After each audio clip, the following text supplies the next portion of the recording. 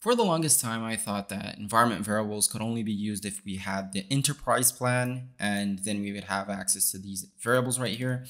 And I figured out that that's not really true.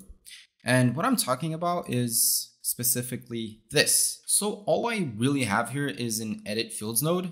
And when I click on it, you see that I've placed in an env, which is referring to the env of testing. When I run this node, this is what I get. Env is here. Okay, but where did I place this env? And why would I use this? This is special because when you have a generic workflow and you want to hook it in to any other company or to a different process, you'll have to set manually each one of these variables. And that could be annoying because if you don't have everything documented correctly, you won't know like which nodes you have to go in through. Because eventually you'll have so much nodes in here that it just gets tough for you to go through each one of them and see, okay, where did I place a static env, right? Let's suppose this right here was filled in with something like WhatsApp instance, right? We have instances in evolution. Every time you set that instance, it would be like this, right? And let's suppose like here in another like part of the workflow, you'll also be using that WhatsApp instance. And it would be annoying for you to go through each one of these every time you have a new project and set this up every single time. So the way you set that up is, let's go back to our easy panel. Probably you've set up n8n inside easy panel. If you haven't, then it might be a different process, but independent on how you set this up, you'll probably be using environment variables inside of n8n, and that's where you need to get to.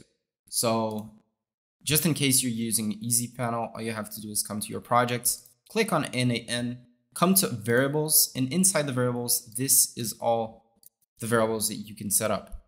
All you have to do in here is place a variable. Preferably, it should be spaced with underscore. You can't like use test this and expect it to be a variable. Just look up how to create actual variables and especially focus on environment variables because it has a different syntax. Okay, so inside here, I could test like blah, and this was a test. Okay. As soon as I save this, I have to hit deploy. I have to redeploy this. So independent on where you're doing this, you'll have to think on how you're going to redeploy it. Let's go back to the overview. Soon enough. Okay, it's ready. I can go back here, F5 this. Probably doesn't even need to F5 that. But now you have access by using this exact syntax, env, and then the name of the variable. Was the naming exactly this? Yeah, blah. Okay, so when I test this, you see that I get the exact variable.